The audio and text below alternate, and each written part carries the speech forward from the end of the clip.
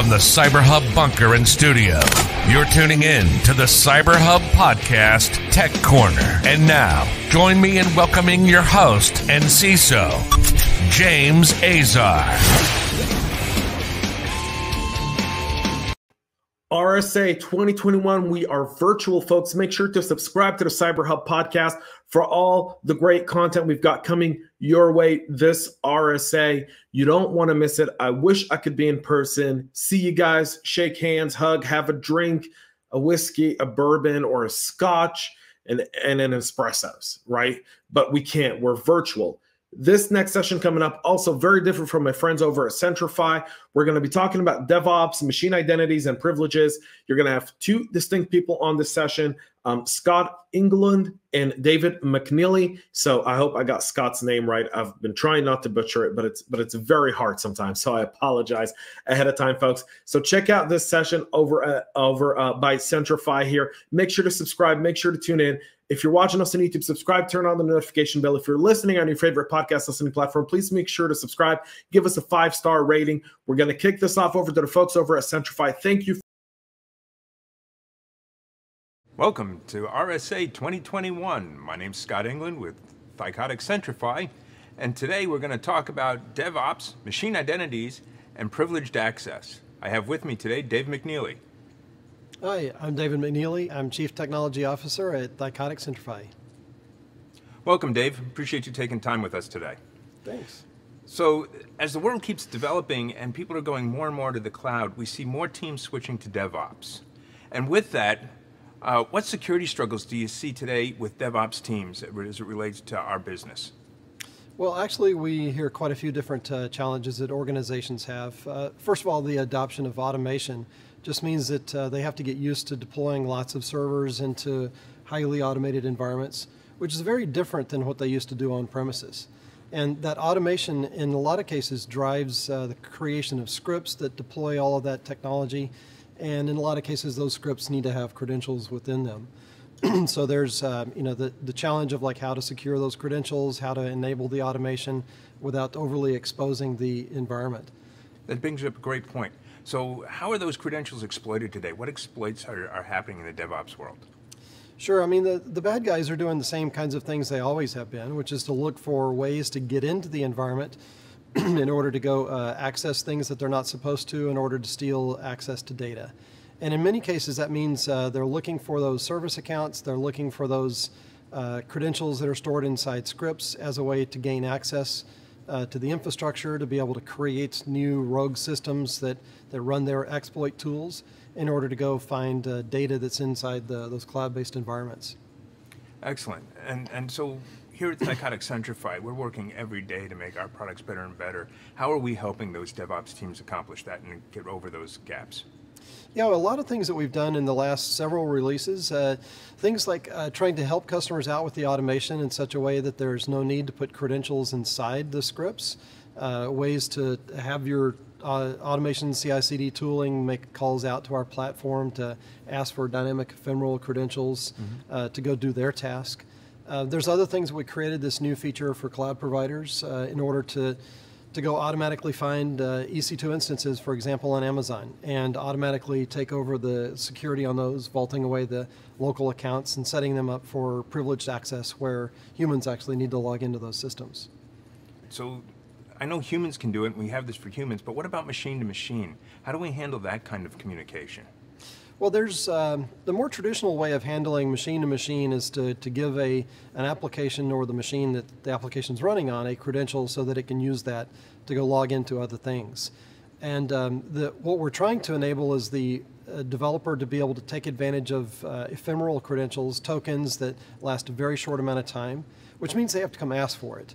Of course, you need to look at how strong can we make the client application asking for that credential that's short-lived in order for the application to work properly. We've done some things to make it easy for the app developer to make API calls to us and ask for those temporary credentials, whether it's agentless technologies or if it's an environment where you have the ability to install the Centrify client on that system and set up delegated machine credentials.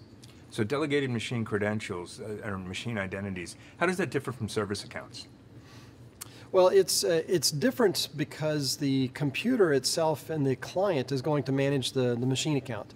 In other words, when you spin up a brand new computer, that new computer is going to get an account with the identity provider that Centrify provides in order to manage the communication authentication back and forth. And instead of exposing that credential to the application, we make it easy for the application to ask for an ephemeral token, and our client will go get the ephemeral token on behalf of the application and hand it back. And therefore, the application doesn't need access to the machine's identity. That's very different from take a service account and go create a service account in a Vault and then take the credential and then hand it back to the application. In that case, the application now has the credential that is going to be as long-lived as the job needs, but it's less managed. Now, I know a lot of people are still using service accounts to do their applications and to do their automation. Can we handle that as well? Absolutely. Cool. Yeah, that's the base level that most people start from, is to use service accounts and let the centralized management system reach out and rotate those credentials and all other applications that depend on that application in such a way that we keep them all in sync. It's just quite a bit more effort if you think about the task at hand for a Vault to be able to do that work, as opposed to the ability to go get a short-lived credential and use it for that duration of time you need it, and then it's no longer good. Right. So I hear a lot of people talking about native tools, and each cloud provider has their own native tools. How does our solution here at Thycotic Centrify better than the native tools that are provided by AWS and Azure, Google, and other cloud providers such as that? I think a lot of times it depends on the construction and development of the application and how the application's, what task it's trying to provide. Most organizations start out on one cloud provider and then they get very familiar with those tools and start to use those particular tools. But as the organization grows, or as in some cases the finance department comes back and tells you we got a better deal on a different cloud provider, then you're faced with, how do I take what I built on this provider and make it work on the other provider? And at that point you realize there's more cloud providers than just one out there. So a lot of organizations get to the point where they decide they need to design their solution in such a way that it works across multiple cloud providers. That gives them flexibility and the freedom to move from one to the other, or to play them against each other to get a better pricing for the costs. Right. Now, some people are actually using multiple cloud providers for their same application. Heaven forbid someone like an Amazon or Microsoft has an issue, they would be have their application spread across both cloud providers. Can we still play in that environment as well? Oh, absolutely. And in fact, most of our customers try to do that, set up their application in such a way that it can be deployed across multiple cloud providers. We do that ourselves, by the way. We run on both AWS and Azure.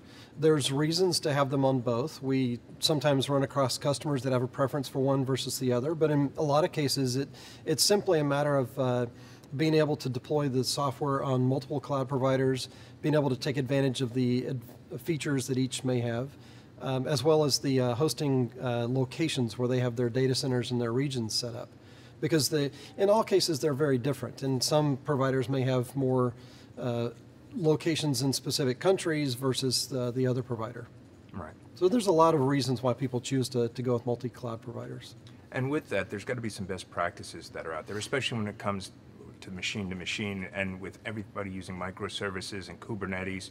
What are some of the best practices that Thycotic Centrify can offer to our customers when they're thinking about how they're going to go about this task? A lot of the best practices that we set up for human access to resources are very similar when we talk about machine to machine. In other words, make sure that you have a very strong identity. Just like we get an employee badge and there's an official badging process, that's how we get our initial identity. The virtual machines are created with an identity, and that is their strongest identity. They can also be provided an identity, much like us getting a passport. I have to go prove my identity before I get a passport. And that gives me a strong identity that from that point forward I can then use. In order to establish stronger authentication, we ideally want to use that strong mechanism for authentication from one computer to the next, and use short-lived credentials, which is as close as to multi-factor authentication we can get for non-human type access. Right. Very strong identity and machine-to-machine federated style authentication. And then just adhering to the concepts of just in time and just enough.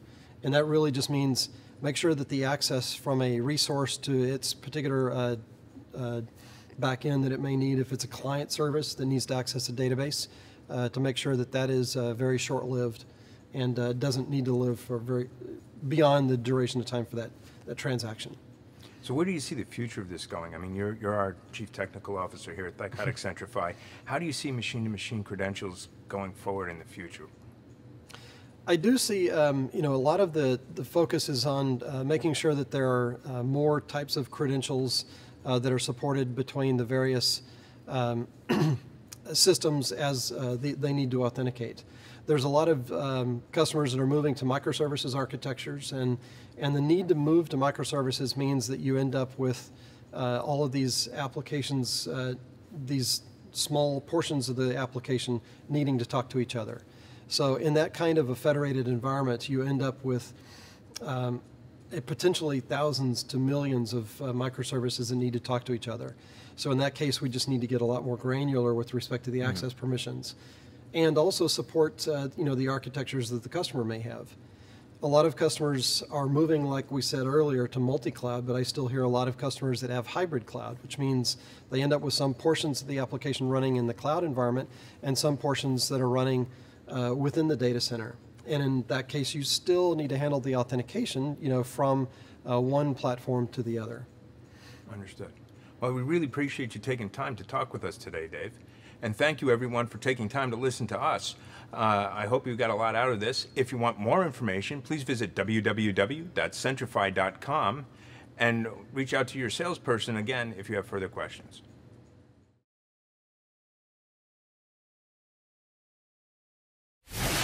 Make sure to subscribe to our podcast and share it with your friends and colleagues. And get all the latest information at cyberhubpodcast.com.